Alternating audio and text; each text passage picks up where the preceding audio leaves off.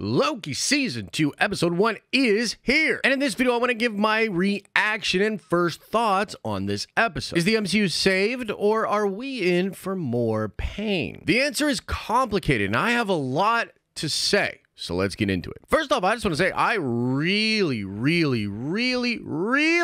enjoyed Loki Season 2 Episode 1. And I've got a lot of dope things to say about the episode. I thought it was fire, but there's a really big but, and I want to talk about it. But first, let's focus on the good stuff. I think the one word that would come to mind for me with regards to this episode is quality. Loki Season 1 established this vibe, this style, this feeling, and I think it carried it over perfectly into this, the first episode of the second season. And that really matters because they did a lot of changing to the people behind the scenes, behind the camera, when it comes to Loki for its second season. Although Michael Waldron gets created for television by and executive producer credit, he's really not involved in the show much at all. Instead, Eric Martin handles writing duties on this first episode, and I think for the majority of the season. For all intents and purposes, he is the showrunner. Also, if you don't remember, there was a single director that did every single episode in the first season of Loki, and that would be Kate Huron, and she opted not to come back for the second season of Loki. And so myself and many others were worried about this. Naturally, I mean, when you change a lot of stuff about the people making the thing, there's a lot of changes that could be appearing in the thing itself. But I'm happy to report this episode was fantastic. If anything, it's even better,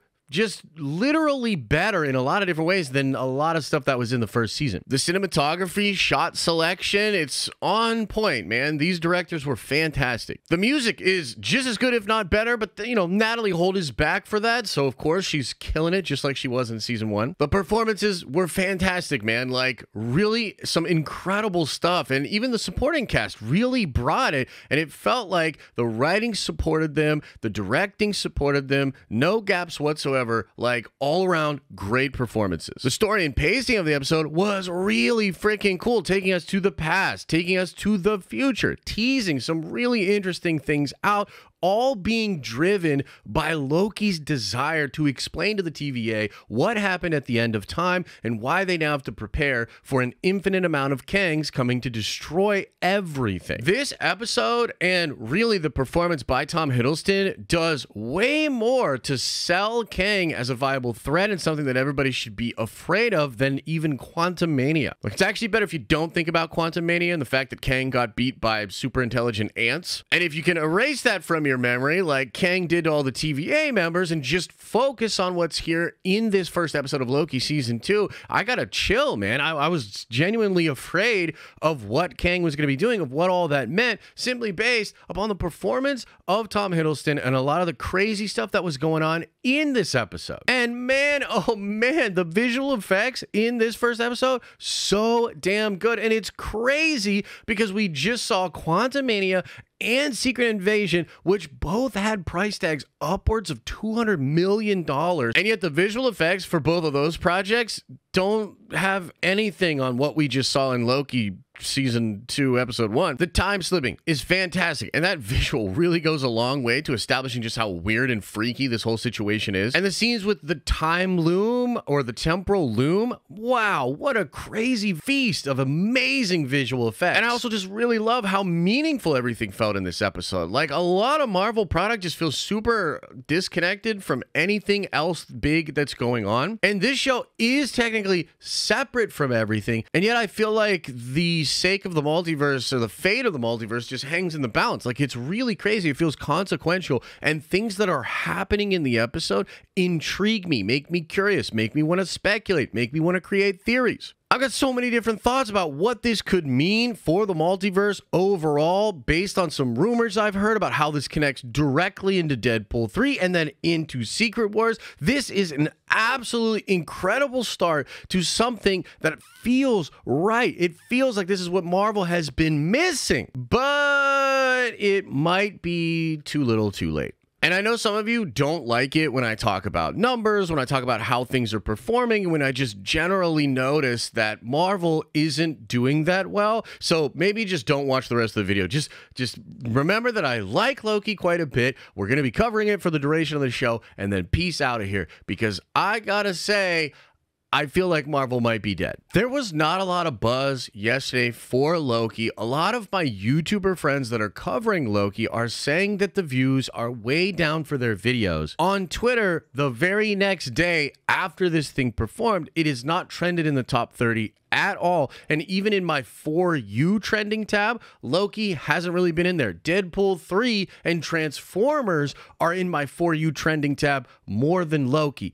That's a problem. I feel like if this season had come out the following year after Loki season 1, it would have been heralded as this monumental thing. I think people would be freaking out for it, and I think it would have been really popular. Remember, Loki season 1 is still the biggest Disney Plus show they've ever had. And although we don't know for sure how the second season of Loki is going to perform, I have felt a serious lack of hype, and I just can't see it actually performing it the same way that season 1 did. And even this first episode that I liked quite a bit, I don't feel like there's anything really in there for more casual Marvel fans to get really excited about. I feel like Loki season 1's success was more of the time of where Marvel fans were at coming out of the Infinity Saga, understanding this new multiversal thing, like that they were going to break it open. They were doing wild stuff with Disney Plus. The possibilities were endless, and many of us thought all kinds of crazy stuff could be happening in these Disney Plus shows. But years later, and many mid projects later, we don't feel the same way. I think a lot of casual Marvel fans aren't really concerned about any cool thing that might happen in Loki season 2 because it feels like it can't be as dope as we want it to be because we know what the next 2 years of Marvel content look like, and there's just no way that Loki season 2 is going to significantly change any of those projects. In the next few years, we have The Marvels, What If Season 2, Echo, X-Men 97, Deadpool 3, Captain America Brave New World, Agatha, whatever, and Thunderbolts. That's what's officially on the books. And look, we know that this show, Loki Season 2, is probably going to lead directly into Deadpool 3, which will then lead directly into Kang Dynasty and Secret Wars. And that is awesome. But it feels like there's a ton of other stuff that isn't going to have anything to do with this, and that I don't really have a lot of hype for. I've been pretty vocal on Twitter lately talking about why I think Kevin Feige needs to straight up cancel some of these projects and rework the plan for Marvel Studios to get to Secret Wars as fast as possible. I have even gone as far as to say I think they need to cancel the Kang Dynasty, and I honestly feel that way. I mean, what does it matter to go into the next Avengers movie with a team of Avengers that for years we still don't even know who the actual team is, and we really don't care too much about those characters, and we know they're probably just going to lose, and what we're really excited for is Secret Wars with Hugh Jackman and Tobey Maguire and Robert Downey Jr. and the craziness of the multiverse, the promise that happened when he put that up on the screen and all the leaks and rumors that have come out since. I know it sounds harsh, but I love Marvel, and I talk about Marvel a lot on this channel. At least I used to. I pretty much just took a 2-month break from Marvel just covering the Ahsoka show, and it was honestly super pleasant. And Star Wars has its own issues, and it's not in a great place either, but I liked Ahsoka, and I felt like it was a breath of fresh air. And so I'm saying it again, with love, Marvel needs drastic change. They need to cancel a lot of these projects that don't feel like they matter,